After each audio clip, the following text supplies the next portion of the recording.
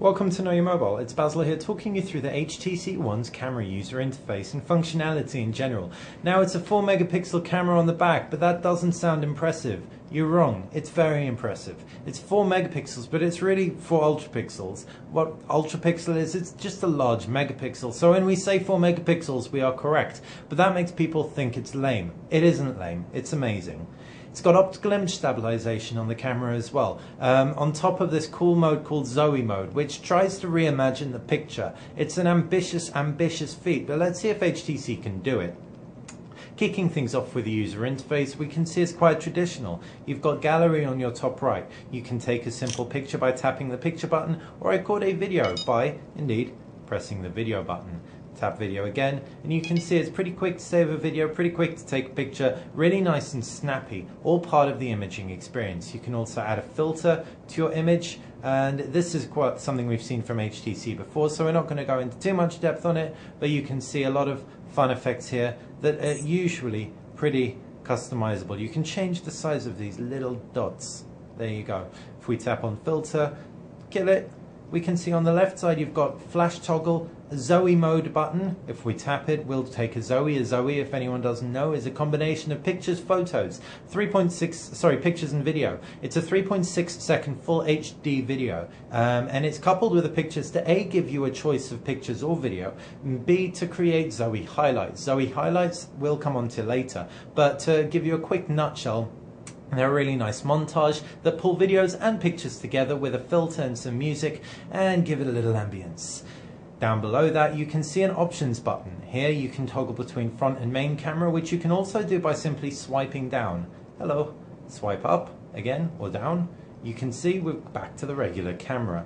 We can also see scene modes, which if we tap through on, we can have a drop-down portrait, landscape, etc., text, macro, HDR, blah, blah, blah. The key scene modes, night, HDR, and sweep panorama, which isn't really a scene mode, are all available at the touch of a button very, very quickly without having to open that separate menu. You've also got some scene modes for video capture, slow motion video, fast HD video, and full HDR video. Now, the full HDR video we found works really, really badly in this lighting. So we can take a look and you can see there will be some banding if we start recording video.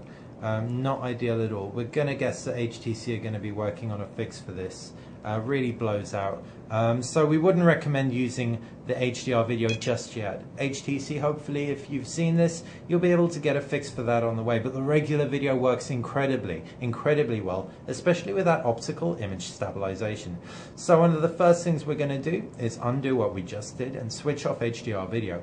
Scrolling down a little further, you can actually see an option. You can select the aspect ratio of your pictures, select the quality of your video, full HD, HD or MMS. You can select the review duration, image adjustments. Image adjustments, by the way, include exposure, contrast, saturation, and sharpness.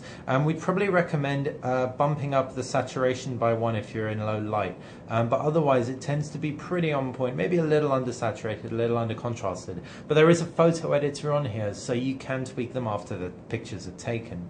You've also got some camera options. Sorry, we missed a few things. We missed ISO. ISO goes up to a maximum of 1600, which is sweet for a camera phone. You've got continuous shooting. I think it's 6 frames per second. Camera options, face detection, auto smile capture, geotag. You've got a grid that you can overlay so that you can play by the rule of thirds. You've also got an option to auto upload images, and this will give you a option to send them. I think it's the default one's Dropbox, but we're not entirely sure. Don't quote us on that. And finally, if we scroll to the bottom, we can reset everything to defaults. So that's the HTC camera user interface. Hope you've enjoyed it. We'll just give you a quick demo as to how the actual camera performs now. If we take a picture of this very, very contentious LG charger here, we can see very, very effortlessly, hopefully, that's the plan, it's going to take a picture and it's going to be a pretty decent picture. We probably went up too close to that. But if you want full res pictures, just keep your eyes on knowyourmobile.com.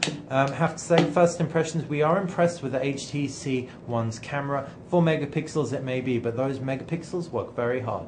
Thanks for watching Know Your Mobile. I've been Basil. This has been an HTC One. If you've enjoyed this video, please feel free to click a like, and if you like our channel, click subscribe.